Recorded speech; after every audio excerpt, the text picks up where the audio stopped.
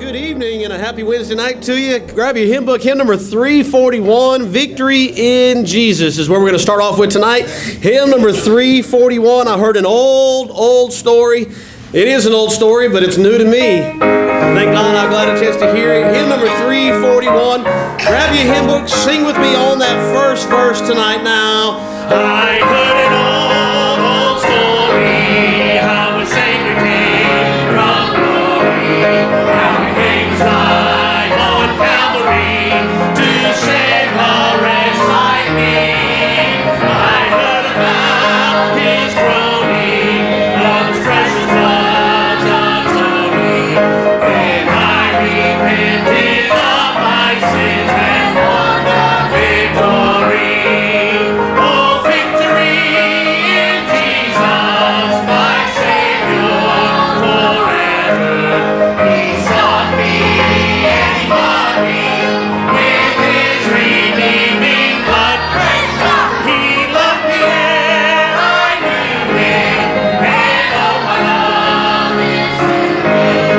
He plunged me to victory beneath the cleansing flood. Well, you're singing okay. You did a very good praise God there on the chorus.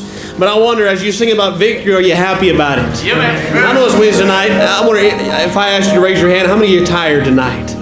They got a few of us that are tired. Amen. Welcome to the party. Amen. And hey, we're going to liven it up a little bit on that second verse. You say, how's that? Because we're going to smile while we sing. Yeah. Amen. So I heard about his healing, his cleansing power revealing. On that second now, I heard about his healing, of his cleansing power revealing, how he made the way to walk again, and he calls the blind to see.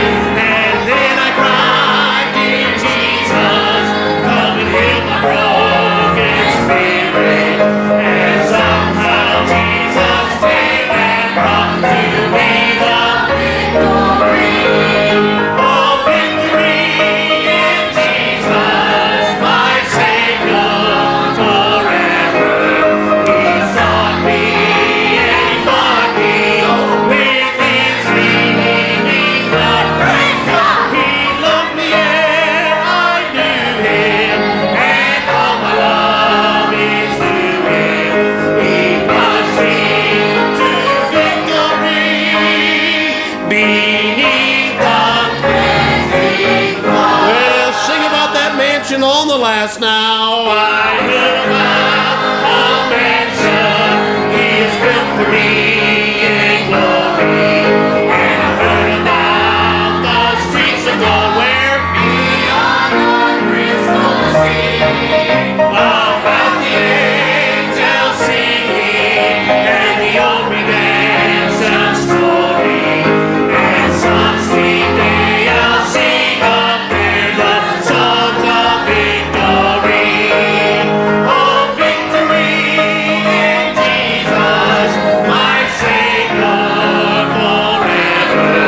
He sought me and he bought me with his redeeming blood. Praise God, he loved me and I knew him, and all my love is to him. He plunged me to victory beneath the cleansing flood. Amen. You got to watch that song leader. Every now and then he throws a curveball at you. So that was all right, just strike one. You still got two more swings to go. Thank you for being here tonight. And aren't you glad we have victory in Jesus? Amen. It's not through anything else, but through Jesus Christ. And well, I'm so grateful I got a chance to talk today for just a little bit to the man who led me to Christ. And, you know, just considering that for a moment. And, you know, one day he would come by, knock on my door. And as a teenage boy, I went from having defeat and failure and sin and hell as my future to victory in Jesus. And praise God for that. And thank you for being here tonight. Let's pray. Ask Lord's blessings upon tonight's service. And boy, we just want the Lord to meet with us once again. And what a great opportunity for us to come together and spend time together with each other, but also time within the Word of God. And let's pray. Ask Lord's blessings tonight. And Lord, we sure love you. We just thank you so much for your many blessings. And God, just to see things that you've done time and time again. Your hand at work. And God, your answered prayer. Lord, your presence, not only with us as we meet together, but even as we go through our day. God, we just thank you. I ask that you meet with us again tonight, that you stir our hearts with the Word of God, that you'd help us as we sing and worship and honor you. God, as we give in the offering, Lord, may it be a blessing to you. Lord, at the invitation, I pray that we'd be able to do business with you, Lord, to kneel down at your feet once again and allow you to draw us to decisions that we need to make, that we might better honor you. Lord, we thank you for all that you've done. We look forward to what you shall continue to do. We thank you for this church, our members, those you've brought our way. Lord, your continuing work. Thank you. In Jesus' name. Amen. And you can be seated there to kind of give you a couple announcements. Teenagers, don't forget, just right around the corner, not this Saturday, but Saturday after, is the youth rally, and we'll be headed to Decatur. And I've got to get some more information as far as scripture memory. I don't know what it is yet, and I don't know what the Bible quiz is. So as soon as I can find out that information, I will get it to you as soon as possible. So that will be Saturday, May. I'm trying to put us in June or January, one of the two. Saturday, May 20th, and we will leave here at 1:30 in the afternoon to make it to Decatur on time for the youth rally. So just want to make sure you're aware of that. Also, don't forget, this coming Sunday is Mother's Day, for those who have forgotten. And so this coming Sunday is Mother's Day, so don't forget that, and make sure that you're here. That way you might be able to honor Mom. And by the way, let me just say to those who's you're not able to attend church maybe with your parents. There's some of us, our parents won't be in church with us, whether they be here or in heaven.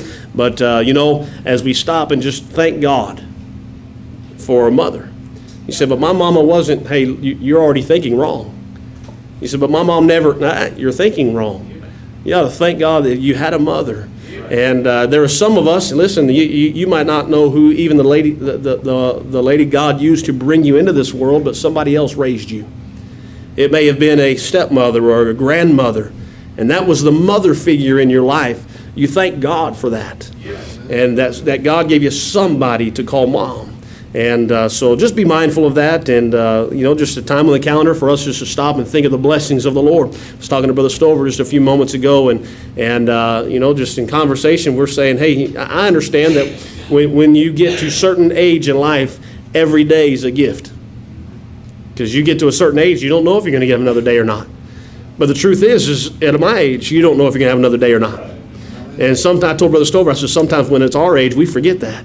We forget that every day is another gift from God, and we forget about the blessings of God. So don't do that. Just thank God for everything that He's given you. So let me just remind you of that. Also, Wednesday, June 7th, the Bishop family, missionaries to Mindanao, the Philippines, will be our special guest. That's the first Wednesday in June, and you'll want to be here for that. And also, our senior camp is coming up in June 19th to the 23rd. Some have been asking me, when is the candy going to be here that we can begin to sell? Candy will be here tomorrow, and I tried to get it today. That way we might have it, and it did not work out. And so it will be here tomorrow.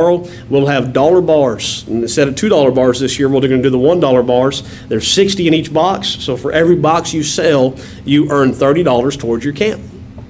You say, how much is camp? It's $180. Somebody, how many boxes pays for camp? Wow, we have mathematicians in church. Praise the Lord. And so I'm glad it was one of my kids that even said it. I was getting kind of worried. And $6K, you said, that's impossible.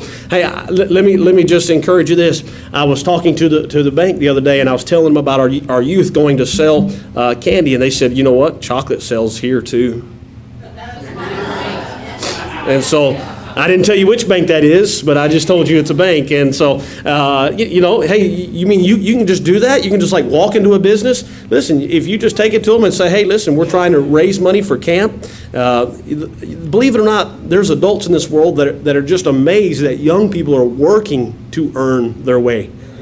And they will support you just because of the fact you're trying to do it on your own instead of waiting for somebody to pay your way, right? And so let me just encourage you to do that. By the way, those for camp, we are going to a different location than last year, but let me encourage you, hey, don't let that sway you one way or the other. I know sometimes as a teenager you think, going somewhere different. Sometimes different is good.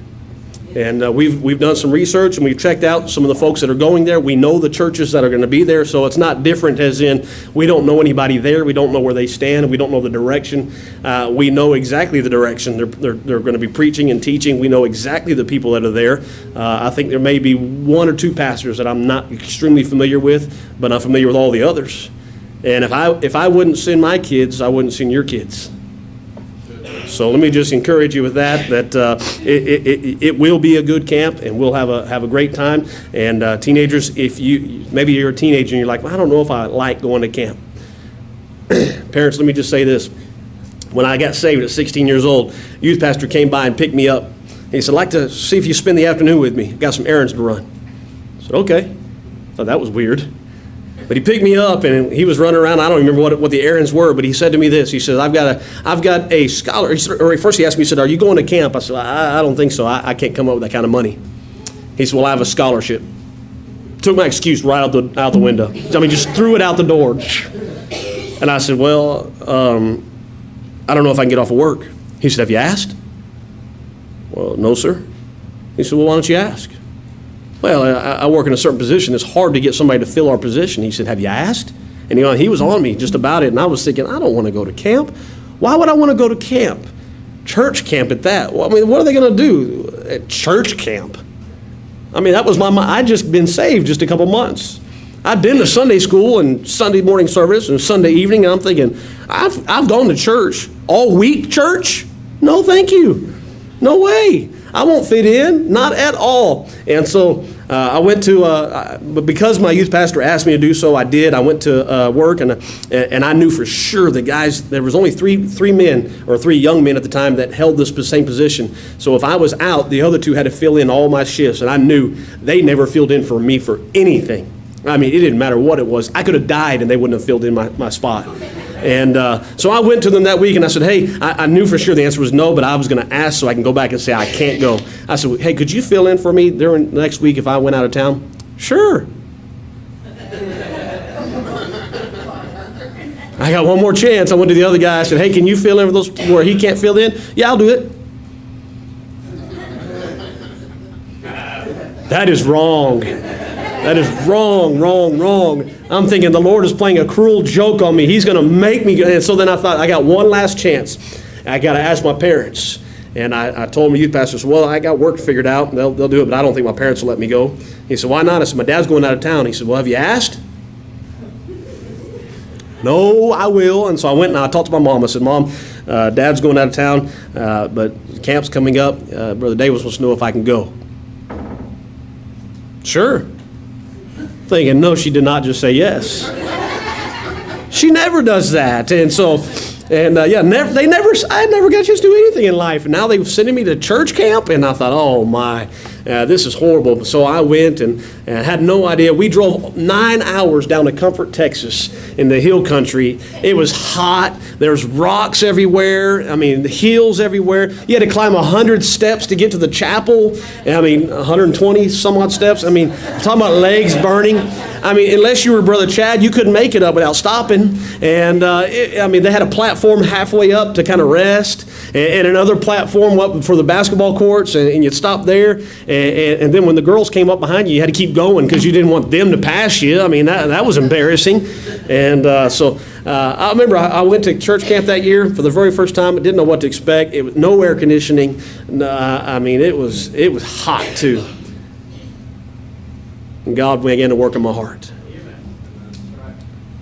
I came home, and just testimony to this. When I walked in the front door, my mom said, She shook her head. She was like, yep. She said, you're glowing. And I said, what? She said, God did something to you, didn't he? Now, she wasn't in church, but she looked at me and she said, this week did something to you. You wouldn't want to take that away from your kids, would you? Now, maybe your teenager doesn't want to go. Looking at some teenagers here.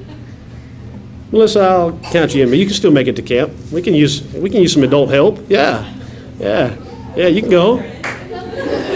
Isaiah, yeah. Hey, come on, y'all can still go. Yeah, we'll put you to work. Amen. Have you asked? Amen. Got a couple more teenagers here and 2 more there, and let's see. There's none. A teenager in the very back. Oh, they're right back here. Right back over there. Yeah. There's a teenager. She's been asking about going. Yeah. Hey, listen. And by the way, adults can go. Adults can go. We can use the help for one, but number 2, I promise you every year God works in the hearts of adults who go to camp. It's not just for the kids. Man, my heart gets stirred. I mean, I'm excited about camp, and I'm really looking forward to this camp. Dr. Bob Gray Jr. will be preaching, for those that know him. Pastors Longview Baptist Temple in Longview, Texas, obviously, and also president of the college that's out there. But he'll be preaching. I'm looking forward to spending some time with some good preachers. How many of you remember Brother J.D. Weedo that has come? Brother Weedo, his church will be there. He's kind of the senior pastor of the group, and he's the one we look to for spiritual guidance. And well, us younger guys, we know how to hit footballs and ramrod all the games and stuff like that. And I'm looking forward to. Hey, at this camp they have a rifle range. You say, well, they got a rifle range at camp? Yeah. Hey, it's pretty sad that young men don't know how to fire a weapon. And then if they had to aim it, stand right back behind them the whole time, right? And so I also got an archery range, and hey, those things are good. But I will say this, the very first year that these churches met for camp, the very first year they met, they had some ladies begin to sing before the church service one night, and it was about a Wednesday night. And before the preaching ever began, the Holy Spirit of God broke loose. And folks were hitting the altar. I mean, decision after decision. I think for 2.5 hours, they asked those young ladies to sing. Because they were folks hitting the altar. You said, but there was no preaching. God took care of that. That song, the music was preaching to the hearts of those young people. And there was great decisions made that week.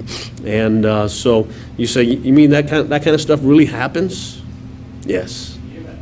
Sure does. So I'm looking forward to camp, and so if you can go and like to go and would like to sell some candy, and we'll have that available tomorrow, and make sure to let me know when you want it and how you want it and so on and so forth, and we'll help you to sell. Also, when the Matthews don't know this yet, when they get back into town, being the youth instructors that they are, if they watch this online before they get back into town, they'll find out. And we're going to ask them to help some teenagers by maybe establishing a table or 2 at Walmart, and take some teenagers and let them just get rid of all the candy as soon as possible, because I don't need it in my office, and I don't need it. I don't want to eat it no more. And so looking forward to that. What's that? Oh, it's good. I'll have to, that's tomorrow. I'll get to make way for it. Yes, sir. Yeah. So hymn number 302. Take your hymn book there. Hymn number 302. It's wonderful to be a Christian. Hymn number 302.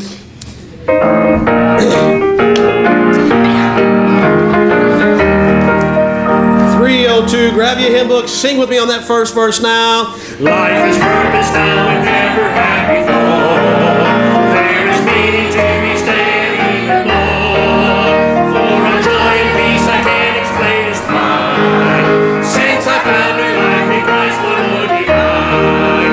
Oh, it is wonderful to be a Christian. Oh, it is wonderful to be a child. Oh, it is wonderful that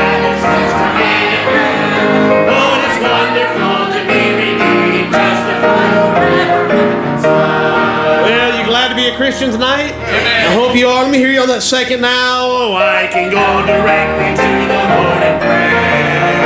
He has told me I may boldly enter there, and He listens as His promises I plead. I find mercy there and grace for every need. Oh, it is wonderful to be a Christian. Oh, it is wonderful to be God's child. Oh, it is wonderful to have your sins forgiven. Oh, it is wonderful to be redeemed, justified forever reconciled. Well, get around and shake hands for just a moment. We'll sing that third verse. It's wonderful to be a Christian.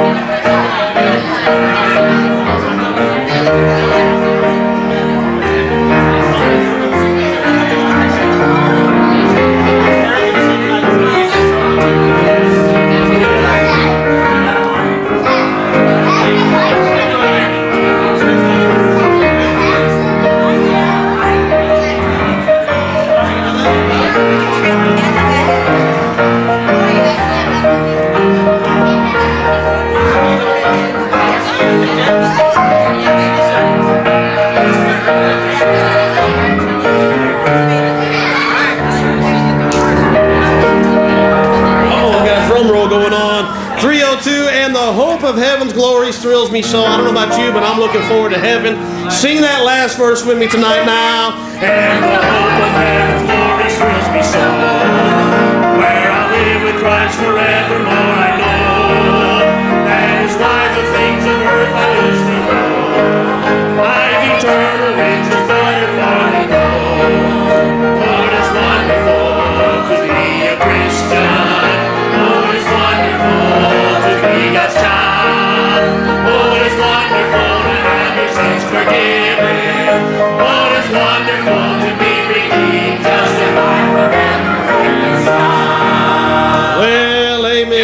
wonderful to be a Christian, isn't it? And praise the Lord. And I'm glad to know that I am one. And it's not only good to be able to call yourself a Christian, it's good when you can live life in such a way where somebody else calls you a Christian. Amen. Yeah, he said, does that ever happen? Oh, yeah.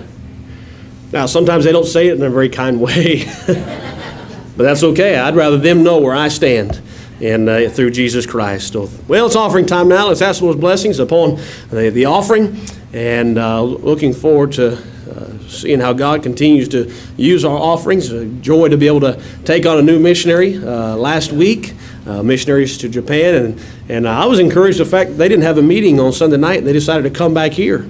Of all the places they could go. And by the way, for those that don't know, they're from Southwest Baptist Church in Oklahoma City. Now, some folks don't know much about that church. Maybe you do not. Very large church. A church that is a core part of the Heartland Baptist Bible College. And it's known also for the music in the church. They sing out. And our missionary guests, they turned around and they said, they knew there was a small church, but they said they felt like they were back at home. And I thought, wow, that's an encouragement when somebody from a church probably 10 times or more than 10 times our size, how many times? 20 to 30 times. 2,000, okay, yeah, I didn't know how much total, 2,000 people. And when they said they came here and felt like they were at home, that's a blessing. And not only because of how you sing, but the friendliness and also where we stand. Amen. So you don't understand, missionaries go out out in the field and they find all kinds of churches. And just because it says Baptist on the sign doesn't mean it's necessarily on the inside, right? Anybody ever bought something that said just like name brand? Yeah, it didn't taste like it though, right?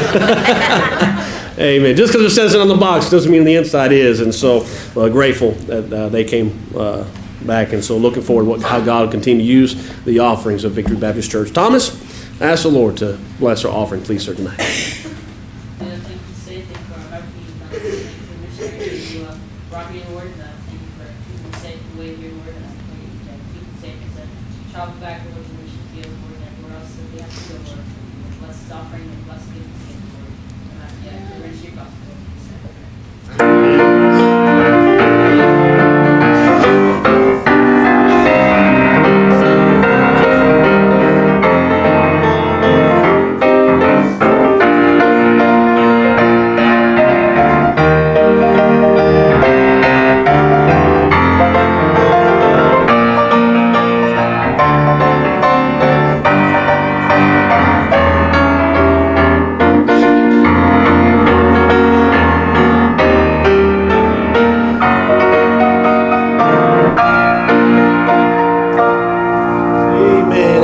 Is possible with God. Do you believe that? Amen. Amen. I do, and thank God for it. Well, the opportunity now. Anybody have any answered prayer this week? Any answered prayer? Miss Jessica. I took Adeline to the cardiologist here. She was born with two holes in her heart, and we had one repaired.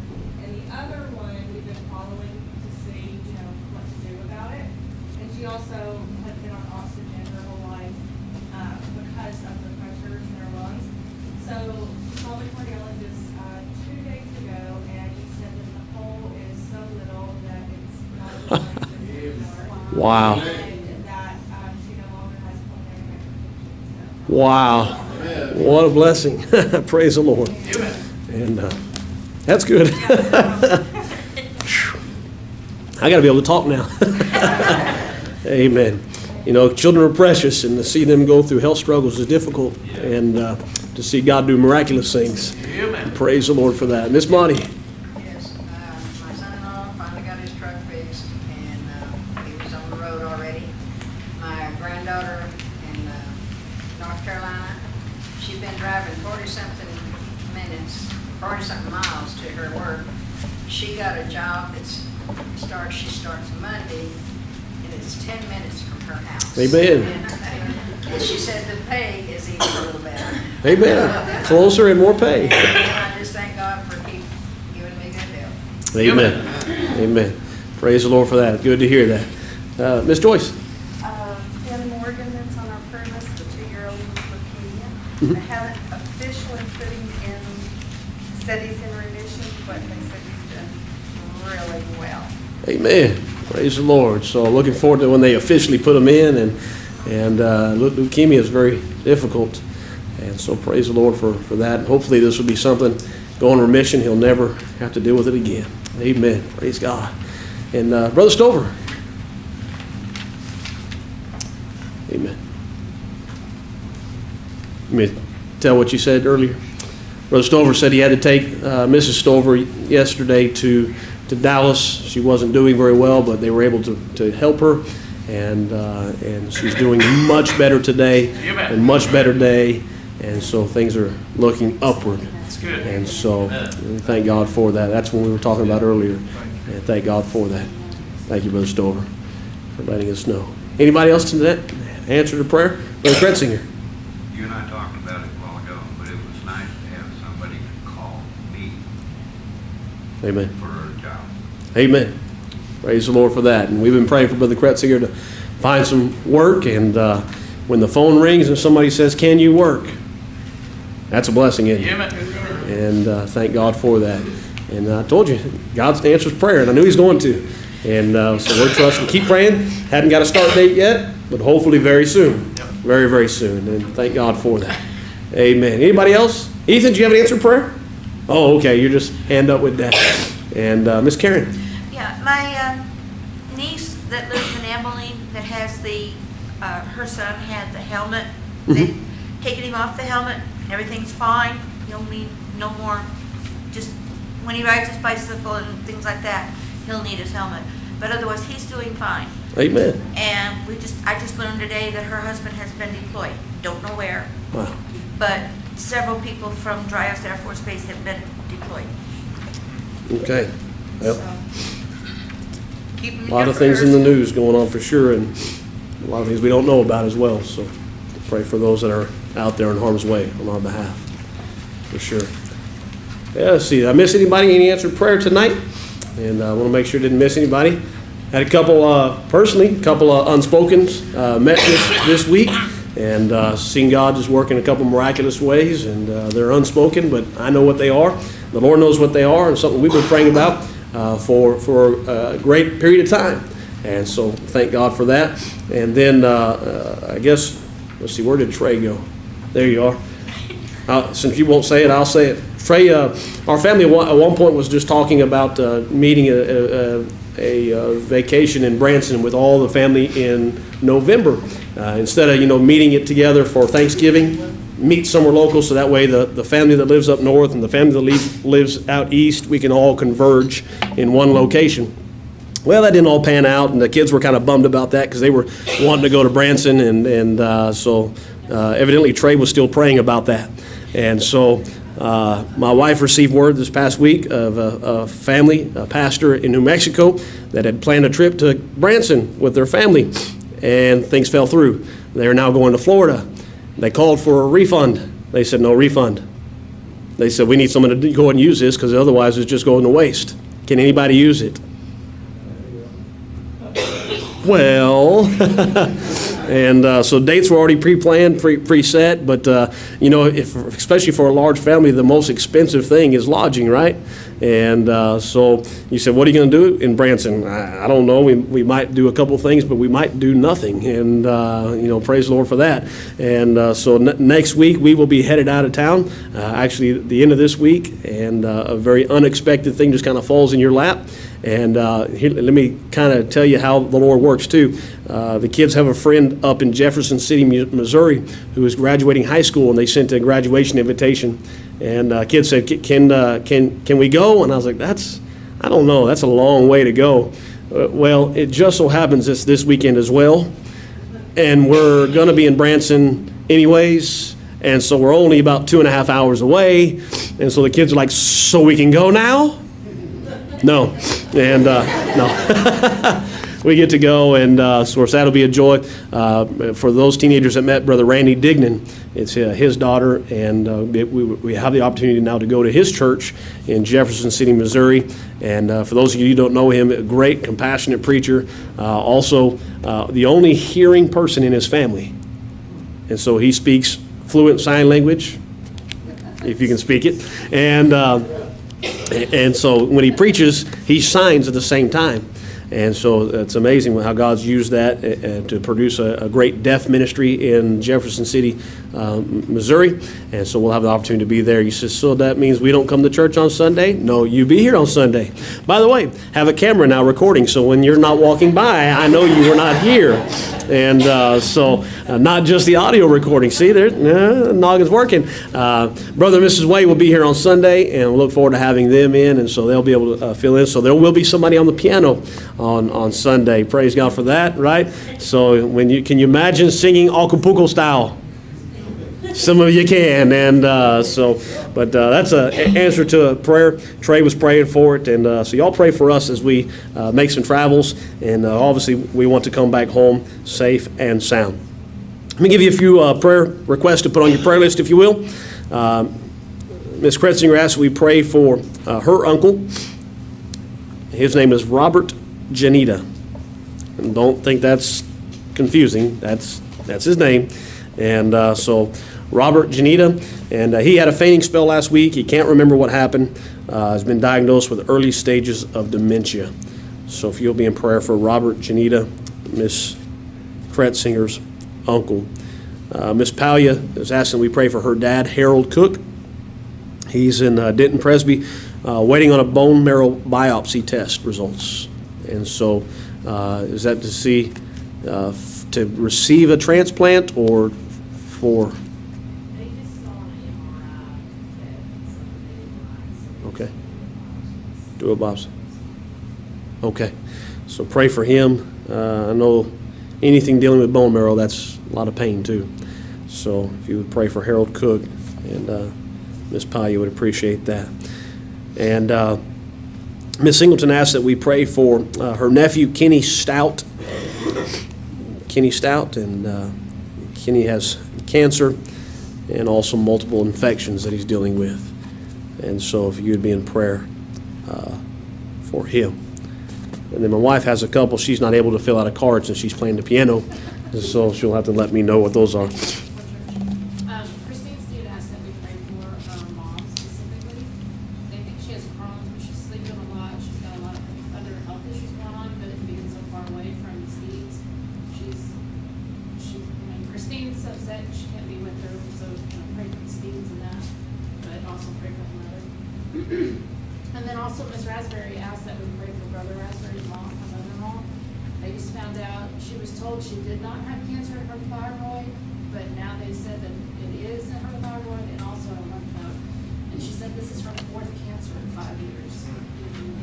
Wow.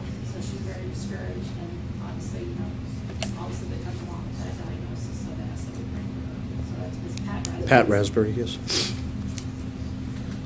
So if you're not able to hear that, pray for Miss Christine Steed's mom, health problems, possible Crohn's disease, and then Miss Pat Raspberry with cancer. And of course, multiple cancers through many years. That doesn't bring a lot of favor to how you think things are going to turn out. And so if you'd be in prayer for these ladies, if you would. And then I ask that you just continue to pray. We've been asking for weeks now to continue to pray for a few individuals. Continue to pray for Mr. Leon Stogsdill. He's on the prayer list. And just continue to pray for his recovery and our opportunity to be a witness to him, to be able to ensure his salvation. And then continue to pray for Brother Tim Morrow as his back, still dealing with that issue. His soonest appointment to see the doctor again is going to be next Monday. And so pray for him as try to wait till that appointment just to find out what we can do. So,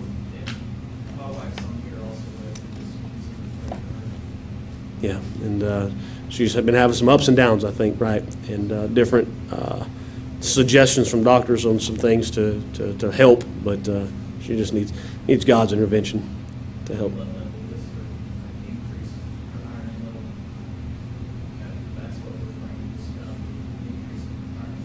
Amen. Yes, sir. And so continue to remember that. Oh. Yeah. So be in prayer for these needs, if you will, and thank God for answered prayer. And appreciate those men that were here Monday night at 6 o'clock for prayer meeting, and we had a great time together. Great opportunity to pray, and You know, James said we have not because we ask not. And so grateful when we get a chance to ask together unto the Lord. Well, take your hymn book, one last song tonight. Hymn number 393. Think about the day you see Jesus face to face. Hymn number 393. When you see his face, you'll wish you'd given him more. So 393. Sing unto the Lord on that first now.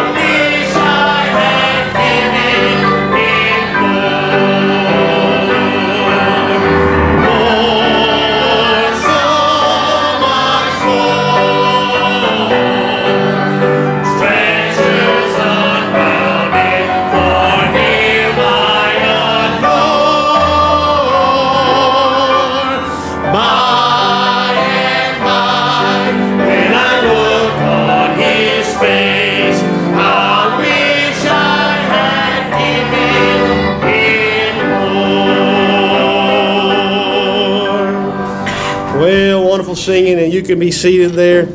And looking forward to that day we do see Jesus face to face. And we will at that time wish we had given him more. That I promise. And especially after all he's done for us. Well, take your Bible tonight to Philippians chapter 3. Philippians chapter 3. We finally made it out of chapter 1 and chapter 2. And we get into a new chapter tonight. It's Philippians chapter 3. And as we begin with Philippians chapter 3, tonight will probably be mostly introduction to the chapter and maybe a little bit into up to the second verse. And I don't think we'll get much past that, but hopefully it'll be a help to you this evening. Philippians chapter 3. What's the theme of the book of Philippians? Joy. The kids sing a song. I've got the joy, joy, joy, joy down in my... Oh, that was horrible. Down in my heart. That's a little bit better, right? Do you have the joy tonight? Listen, there's nothing like knowing Jesus Christ, is there?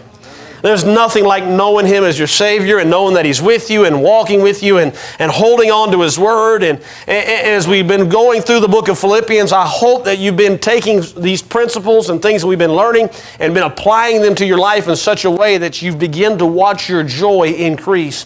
Jesus said that he came that you might have joy and that your joy might be full, right? How many Christians walking around in half-empty tanks of joy? Right? Or, I wonder how many of you have been on the side of the road one time with a car where you forgot to look at the needle. Or you had a teenager that forgot to look for you. Yeah. You ever been there? Hey, and realize that by the time you notice it, it's too late.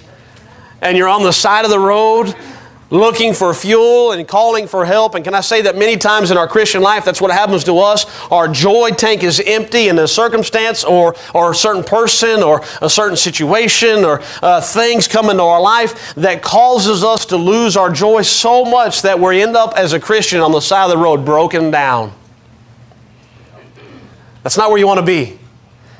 Paul's addressing this thing to the church, and he's speaking to them, and hopefully you remember as we've been going through the book of Philippians and talking about this joy, he's not just talking about a joy or a happiness that you have because you have possessions, but listen, he's specifically addressing certain frames of the mind which will cause you to have joy. That means if you can't get your thinking right, guess what you're not going to have? Joy. So let's look here, chapter 3, Philippians chapter 3, and let's read a portion of this chapter together, and then we'll kind of jump into, once again, talking about the book of Philippians. Philippians chapter 3, begin reading verse 1 with me. Paul says, "Finally, my brethren, rejoice in the Lord.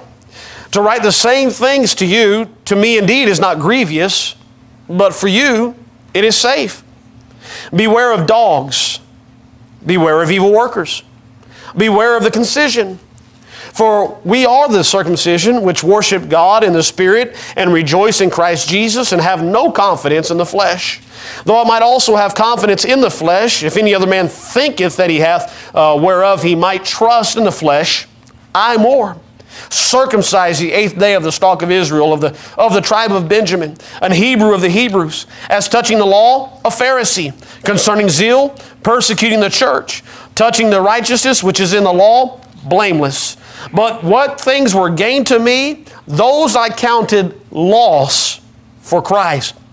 Yea, doubtless, and I count all things but loss for the excellency of the knowledge of Christ Jesus my Lord, for whom I have suffered the loss of all things, and do count them but dung, that I may win Christ, and be found in Him, not having mine own righteousness, which is of the law, but that which is through the faith of Christ, the righteousness which is of God by faith, that I may know Him and the power of His resurrection and the fellowship of His sufferings, being made conformable unto His death, if by any means I might attain unto the resurrection of the dead. Not as though it had already attained, either were already perfect, but I followed after, if that I may apprehend that for which also I am apprehended of Christ Jesus.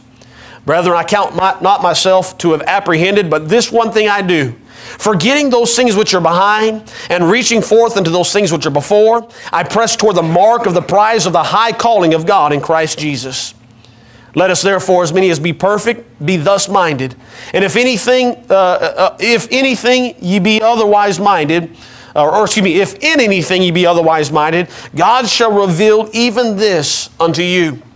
Nevertheless, whereto we have already attained, let us walk by the same rule. Let us mind the same thing. Brethren, be followers together of me, and mark them which walk so as ye have us for an example. For many walk, of whom I have told you often, and now tell you even weeping, that they are enemies of the cross of Christ, whose end is destruction, whose God is their belly, and whose glory is in their shame, who mind earthly things. For our conversation is in heaven, from whence also we look for the Savior, the Lord Jesus Christ, who shall change our vile body, that it may be fashioned like unto His glorious body, according to the working whereby He is able even to subdue all things unto Himself. Now, there's a lot of things in chapter 3 going on, isn't there? And as we read that, we're going to focus on just kind of the beginning of chapter 3. But I want you to notice as we begin tonight into this next chapter, notice verse 8. Paul says, yea, doubtless I count all, what's that next word? Things.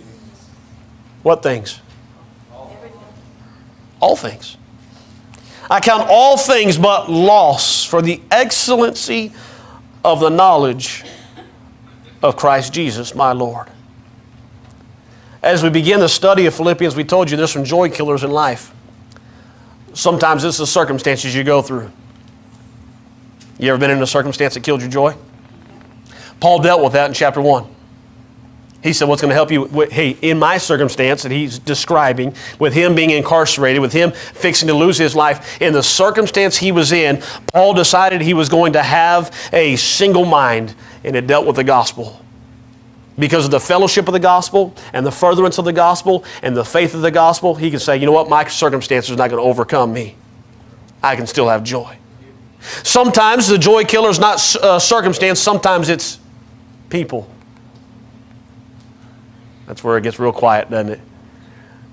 You ever had somebody cause you to lose your joy? Paul deals with that in chapter 2.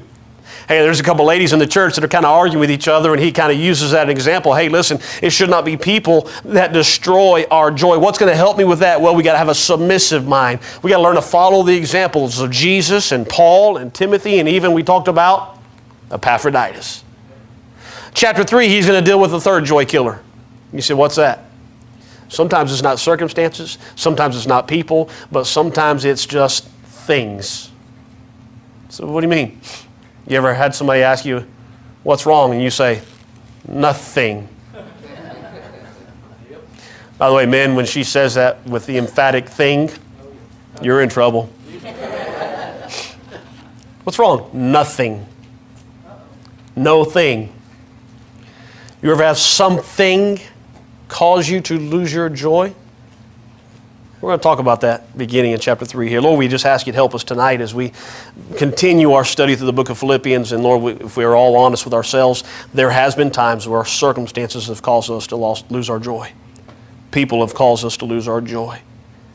And sometimes it's things of this world that cause us to lose our joy. Tonight, would you speak to our hearts and help us to examine what things draw us away from you and what things draw us towards you. Help us to be mindful of those things that we might protect ourselves from losing our joy for the wrong things, the wrong reasons. I ask as we continue to do this study, you use it to further your gospel.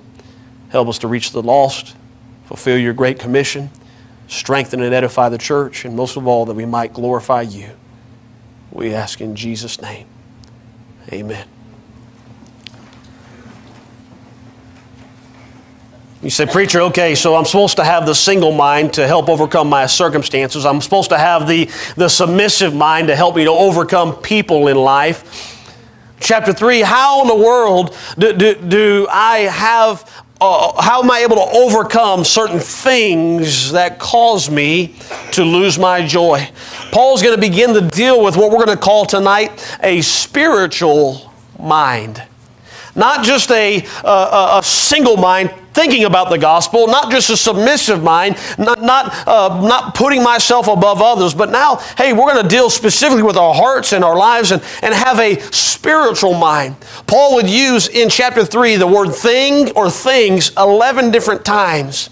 And sometimes we just kind of pass by that. Hey, notice also we find in this chapter Paul's going to describe, he's going to begin with his past, he's going to talk about his present, and he's going to conclude with his future in Christ.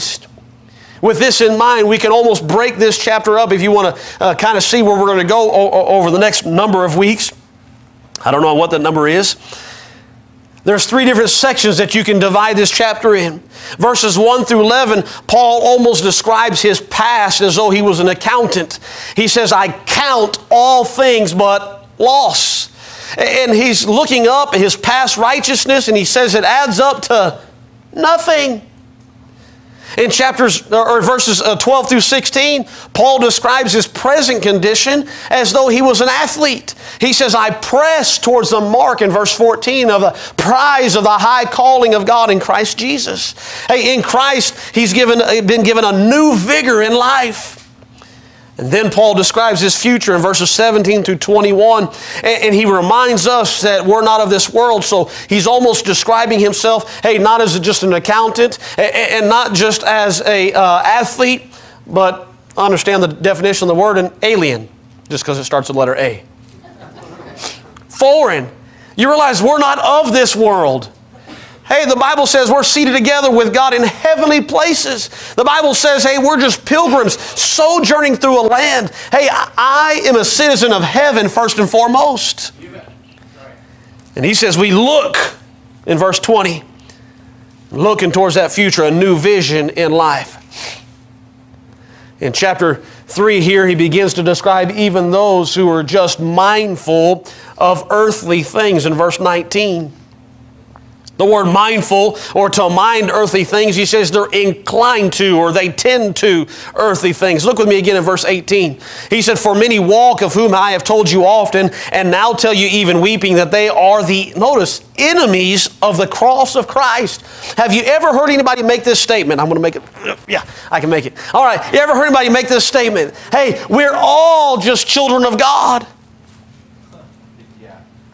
What does the Bible say? Paul's saying they are enemies of Christ. That doesn't sound like a child of God to me. He says they're enemies of Christ. You say, well, wait a minute. Everybody's not going to heaven? No. We find example of that in Scripture. If everybody went to heaven just because of the death, burial, and resurrection of Jesus Christ, why did Jesus tell us the story of a man perishing and going to hell? Because not everybody. Why did Jesus tell us that there will be many who'll say, Lord, Lord, have we not done? And they fill in all the blanks of all the things they've done. And He'll say, depart from me, you workers of iniquity. If everybody doesn't go to heaven, then why does Jesus tell us that? Because everybody doesn't go to heaven. And can I also say this? Just because they're in the quote-unquote religious world, or even the Christian world, doesn't mean they're partakers of the cross. There are some who are, Paul said, enemies of the cross. How do you tell some of these enemies? Well, he's beginning to describe some of that. Notice again, verse 19, whose end is destruction and whose God is their belly. What do you mean their belly? You ever heard this question? What's in it for me? Yeah. How many folks serve God only for what's in it for them? And how many folks, quote unquote, in spiritual leadership, pastors behind the pulpit, staff in the church, deacons in the church, or whatever position you want to give a man, listen, the only reason they go for that position is so they can have power and authority. It's all about them. He said, whose God is their belly. And look what he says, and whose glory is in their shame. Well, that doesn't speak well of them. Shame on them to try to take the glory away from Jesus Christ. Can I say there is nothing, Paul says, in me that is in my flesh dwelleth no good thing. Listen, what he's saying, anything good that I ever do is not me, but it's Christ doing it through me. He's the one that deserves the honor. He's the one that deserves the glory. Without Him, I can do nothing. How do you know that? Because Jesus said that. Amen. Without Him, I can do nothing. Amen. And notice he says there at the end of verse 19, he says, speaking of those who are enemies of the cross, who mind earthly, what's that last word? Things. Things. You said, preachers, things cause me to lose my joy. What's he talking about? Earthly things. Notice verse 20, he says, but for our conversation, or what our life speaks, listen, is in heaven. You ought to be identified just by the way you live with that you are a citizen of heaven. When someone looks at you and watches you and listens how you talk and what you talk about and the places you go and the decisions you make, listen, you ought to identify more with a citizen of heaven. And listen, understand where I stand here, more than even a citizen of the United States of America. I love this flag. And somebody has asked me before, hey, if you ever had to bleed or give your life for this flag as a Christian, would you? Yes, I would. Yes, I would. I would stand up for that flag, and I would stand up for this nation, and I would serve her proudly. And I'm not saying proudly as in a prideful sense, as though we're better than everybody else, and the prideful of Satan. Listen, I'm talking about proudly as though I'm understanding the blessings God has given us by allowing us to be Americans. But can I say, as Americans, sometimes we'll stand for this flag more than we'll stand for this flag. This flag, listen, represents all that we are. The fact that Jesus Christ died for us and forgave us our sins and gave us a home in heaven. And my friend, when this flag falls, hey, this flag's still going to stand. Hey, when this flag turns its heart against God, this flag is still what I represent. When this flag and the people that stand in this nation, when they refuse to follow God and refuse to follow the Word of God, hey, I'm supposed to identify that, listen, I'm thankful God's allowed me to be an American, but I'm first and foremost a Christian. Paul says that your conversation, listen, is in heaven, from whence also we look for the Savior, the Lord Jesus Christ. You're to be minding heavenly things. You say, what are you saying, preacher? Are things bad? Not in and of themselves, no. As a matter of fact, notice this. Jesus said in Matthew chapter 6, verse 8, "Be not therefore like unto them, for your Father knoweth what things you have need of before you ask Him." Your Father knoweth what? What things. So wait a minute. As Jesus is talking about the Lord knowing what things you have need of, are those things bad? No. Notice this. He said in Matthew chapter 7, verse 11, "If ye then, being evil, know how to give good gifts unto your children, how much more shall your Father which is in heaven give good things to them that ask Him?" Good things. You mean there's good things and there's bad things? Oh yeah. You've seen good things. You've seen bad things. And things is just a general term, isn't it? Yeah. And sometimes it's certain things that draw our hearts away from God. Or it could be certain things that draw us closer to God. Imagine what Jesus said there. If you, being evil, and some people already read that verse and they get all feathers in a ruffle. I'm not evil. You're a sinner. Tell me when sin was not evil. Right? You said, I can't believe he just looked at us and just called us sinners. Yeah, I'm with you. I'm a sinner too. And listen, if I do always what this flesh wants, you realize that I'm going to choose me over anything else. Right? Listen, dads, no matter how wonderful a dad you are, when you get in the flesh, are you concerned more about the kids or more about you? You say, what do you mean? Let me help you here. Guilty, by the way. I'll just let you know. Guilty. 3 a.m. You've got that child that just maybe weeks, days, or even months old. And there's a cry coming from the other bedroom. Right? By the way, who normally gets up first for that? Normally. I'm not saying all the time, but normally, who gets up? Mama. You know what Dad does? Hey, can we be honest? Sometimes you heard it, but you just think, if I just stay asleep, she'll take care of the kid. Some of you laughing because you know what I'm talking about, right? If I just keep my eyes closed, and listen, you're dreaming and everything, and you really haven't woken up yet, but in the back of your mind, there's a little bit of consciousness coming too, and if I just stay asleep, she'll take care of the kid. And when she finally gets up with those blankets coming halfway off the bed, woof, and fine, I'll take care of it, and you're all boom, boom, boom, and you're like, oh, I'm in trouble now. But guess what? You don't care because you're going back to sleep. You say, what are you talking about? Listen, when you're asleep, you know you're not thinking of spiritual things. Man, I'm tired. I'm worn out. And how many of us, listen, in those situations you say, but you just don't know how tired I am. Since when do spiritual decisions matter how tired you are? Right? And by the way, hey, moms and dads, you ever realize that the needs of our children, they don't always come when you're full of energy? Do they? Hey, the needs of the kids don't always come when the pocketbook's all of a sudden full. The needs of the kids don't always come when everything's right. It always comes at a bad time, doesn't it? Always. And Jesus said, if you being evil, now you understand a little bit more, don't you? Yet, even as evil as we are, if you being evil know how to give good gifts unto your children, how much more shall your Father which is in heaven give good things to them that ask Him? Now here's the caveat. You said, I knew there was going to be one. We are to grow as Christians to be able to know the difference between earthly things that we think will bring us joy, yet they never do, and heavenly things that truly bring us joy. You say, what do you mean? So in Matthew 7:11, when Jesus is talking about the Heavenly Father giving good things to them that ask Him, you know, He gives a little bit more insight, or should I say Luke gives us a little bit more insight in Luke chapter 11, verse 13, where he tells us about the same conversation.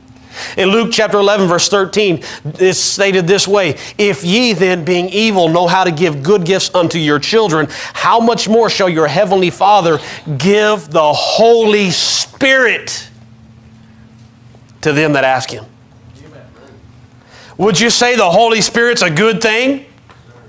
Yes. And see, here's our problem. We think, oh, God's going to give me good things. And, oh, wow, I'm thinking of a boat, and I'm thinking of a lake house, and I'm thinking of a better job, and a better car, one that actually starts. And I'm thinking, and you start thinking of those things, and yet when Jesus, hey, listen, through Luke, tells us a little bit more details, He's not talking about those things that burn up. He said the Holy Spirit. That's a little different, isn't it? And see, here's our problem. Our mind goes to things of this world instead of things that be of heaven. There ought to be a difference. Hey, good things are not things that draw us further from God, but they draw us closer to God. Let me give you a few practical examples of some things that I'm talking about. You ever known somebody that prayed for a better job? Not just a job, but a better job. They had one, but there was just something about it that, you know what, maybe you wanted more income, maybe better hours, whatever, and you're praying for a better job. And you pray, and you pray, and you pray, and you pray, and all of a sudden, hey, this offer comes. Can I just remind you that everything, sometimes when it looks like an answered prayer, everything that you think is an answered prayer might not necessarily be an answer to prayer? Right? You said, what do you mean? I prayed for a better job, God gave it to me. Yeah, but you're working on Sunday now. But there's more income, and I can be home more, earlier in the evenings, and I can do this. And yeah, but all of a sudden now you can't serve God. You see? Let me ask you a question. Who doesn't want you in church on Sunday? Yeah. Can I remind you, sometimes here's how we pray. As we bow our knees, we say out loud, Lord, would you please, and we say in church, hey, would you pray for this need? And we come to men's prayer meeting and we pray out loud. You know, God's not the only one who hears when you pray out loud.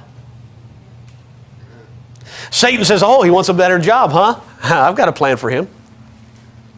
I've got a job for him. And all of a sudden, this job pulls us away from our service before the Lord. And you sit down and listen. How many times have men sat down with a pastor and said, hey, preacher, I want you to pray about me with this. Hey, I got this job offer, and I'm thinking about it. And the pastor starts asking questions, and the pastor says, yeah, I don't know about that. And he takes the job. And 6 months later, the marriage is falling apart. Hey, they're out of church. Hey, everything is going downhill. Things. How about this? You didn't just pray for a better job, but maybe you were praying specifically for better income. Better income. Can anybody use an extra few $100s a month? Yeah, okay, thank you. Hey, everybody would use that. And listen, it doesn't matter. Can I remind you, it doesn't matter how much you make, you could always use more. I mean, if your salary doubled today, I promise you in about 3 or 4 years, you could use some more. Because we live on a certain level based upon our income, don't we? When the income goes up, our needs just happen to go up, don't they? You prayed for that extra job or for that extra income. And that extra income produces more toys and more hobbies. And I'm not against toys and I'm not against hobbies. How many of you ever noticed the difference between a man and a boy or the price of his toys? Right?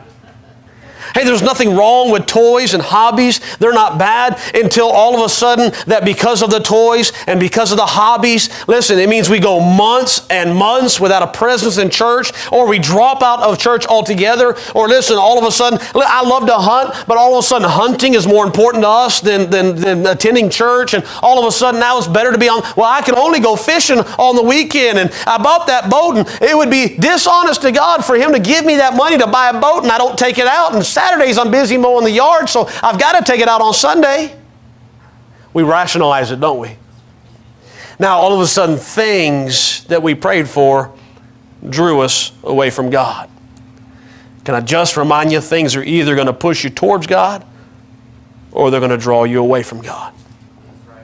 In Luke chapter 12, we find a parable that Jesus gives us, and we usually focus on the fool in this parable whose soul was not ready for eternity, and rightfully so. Yet I want you to notice the context of this parable that Jesus gave. In Luke chapter 12, verse 13, forward there, the Bible says, and one of the company said unto him, to Jesus, Master, speak to my brother that he divide the inheritance with me. What's the inheritance? Things. Things that you get when mom or dad are no longer around, right? They've been befallen to things. You didn't earn them. It's not that you deserve them. It's, hey, mom and dad lived their life in such a way that they saved this up, and now that they're gone, they've decided to disperse it amongst the children, right? And so here's this brother saying, Master, Jesus, will you tell him to give me what belongs to me? Right? Imagine that. And notice what Jesus said. Man, who made me a judge or a divider over you? By the way, if we can't let Him control everything in our life, why does He all of a sudden got to control this? You understand? You don't come to me for anything else, but now all of a sudden, because you want something, because you quote unquote deserve it, it's yours. Now you come to me? You understand what Jesus is saying here? And look what He said. Verse 15, He said, take heed and beware of covetousness, for a man's life consisteth not in the abundance of the things which he possesseth.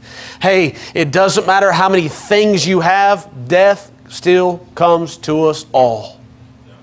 To illustrate, He gives us the parable, saying, a ground of a certain rich man brought forth plentifully, and he thought within himself, saying, what shall I do, because I have no room where to bestow my fruits? And he said, this will I do. I will pull down my barns and build greater, and there will I bestow all my fruits and my goods. And Jesus said, and I will say unto, the man says, and I will say to my soul, soul, thou hast much goods laid up for many years. Take thine ease, eat, drink, and be merry. But God said unto him, thou fool, this night thy soul shall be required of thee. Then whose shall those things be which thou hast provided?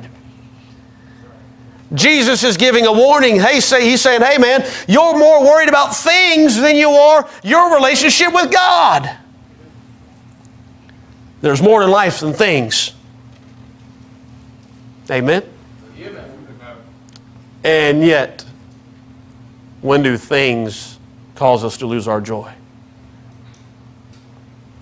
Maybe it's not a circumstance or some person, but maybe it's something that's stolen your joy, or the joy of the Lord from your heart, which the Bible says is your strength. And now your strength is small, and you desire to quit in the day of adversity because of something. Paul's about to start comparing his earthly things with those of others in chapter 3. Notice again in verse 4, he said, though I might also have confidence in the flesh, if any other man thinketh that he hath whereof he might trust in the flesh, I more. What he's saying is, listen, you might think that there's some things in your life that make you better than others, and he say, listen, I've got you all beat. You're like, well, that's a kind of a prideful statement. You see, you got to follow the rest of the context. He's saying, listen, he gets to the end there and he says, and yea, doubtless I count all things but loss. He's not saying I'm better. He's saying whatever you have to brag about, whatever things in your life that you think you have, Paul says, listen, God's been good to me. I've got far better, but it's all for nothing except that I know Jesus Christ.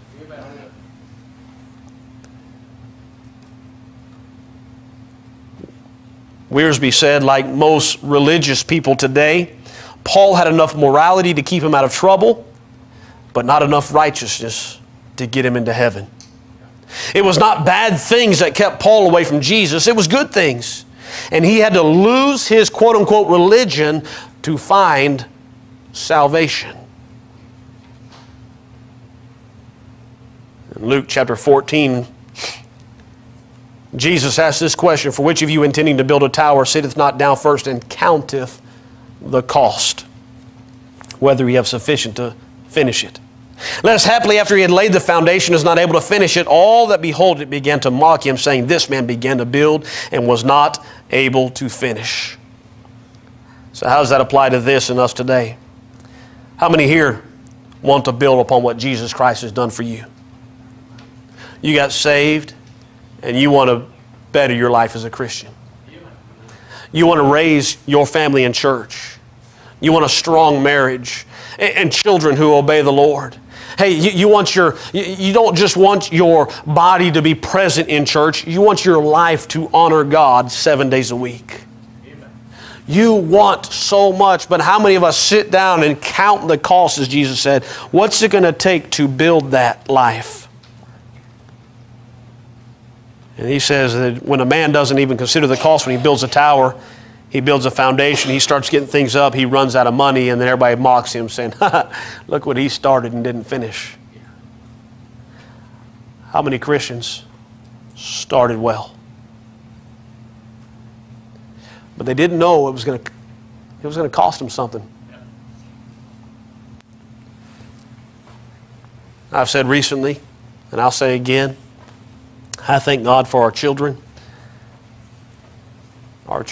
serving the Lord, and I'm not a perfect parent, trust me.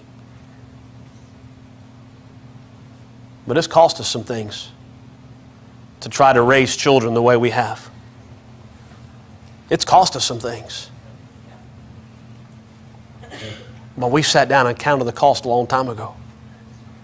And we said, whatever it's going to cost, it is worth it if they'll stay faithful to God.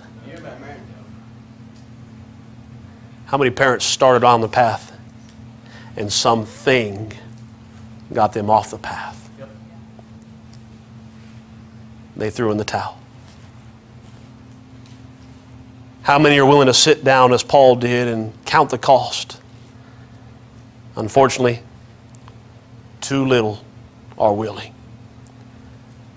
That's why Christians fall by the wayside, and that's why this world mocks Christianity.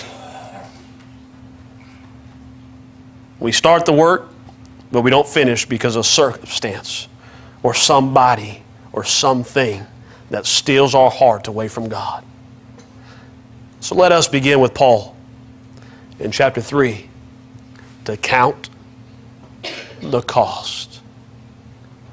Paul said, yea, doubtless, and I count all things but loss for the excellency of the knowledge of Christ Jesus my Lord, for whom I have suffered the loss of all things, and do count them but dung, that I may win Christ. We usually like to put a period there, but there's a comma there. He's continuing the thought, and be found in Him. I don't just want to win Him, I want to be found in Him, not having mine own righteousness, which is of the law, but that which is through the faith of Christ, the righteousness which is of God by faith. And notice there's a colon there. The thought is continuing. And he says, that I may know Him and the power of His resurrection and the fellowship of His sufferings, being made conformable unto His death, if by any means I might attain unto the resurrection of the dead. In other words, when I stand before Him face to face in the day of resurrection, I want Him to say, well done, thou good and faithful servant.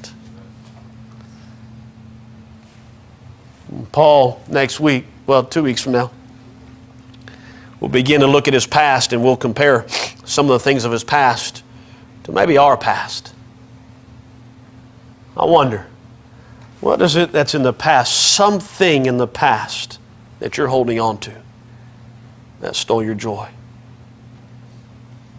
We're going to begin with there next time. This was all introduction into chapter 3. Things. Would you pray with me tonight? Lord, we thank you for your word, and Lord, how precious it is. And God, we thank you that we have opportunity to read within it and to find comfort and help in times of need. And Lord, maybe as we begin this study through chapter 3, maybe there's something that's drawn us away from you. Maybe there's something that's caused us to lose our heart for God. Maybe there's something that's we're holding on to. Maybe it's not a possession. Maybe it's an event. Maybe it's a victory. Maybe it's a failure. But whatever it is, God, help us to surrender it to you tonight. God, I pray you take these things and help us to count them all but lost, that we might win your heart, that we might know you, that we might serve you, and that you might find us faithful. In Jesus' name, amen. Tonight as the piano plays, I wonder, has there been something that's stealing your joy tonight? As we were studying through the book of Philippians, it hasn't been a circumstance, it hasn't been a person, but it's something. Maybe it has been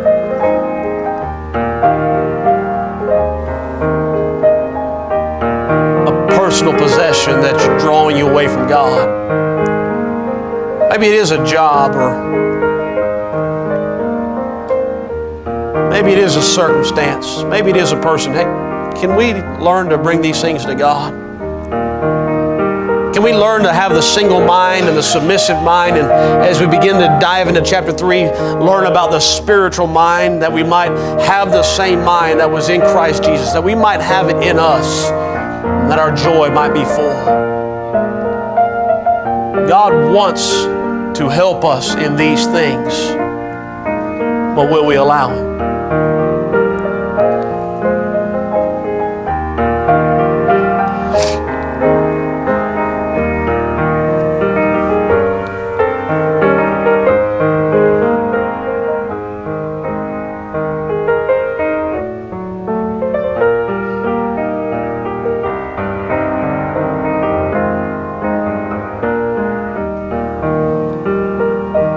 Tonight the piano's playing, but how's God working in your heart? Are you willing to turn this thing over to God? Maybe it's been, as we illustrated, something you've prayed for. And what you thought was an answer to prayer was the very thing that has drawn you away from Christ. Wherever you're at tonight, would you allow God to help you in that very thing? To get close to Him once again. To walk with Him. To know Him. Notice Paul said to know Him and the fellowship of His sufferings.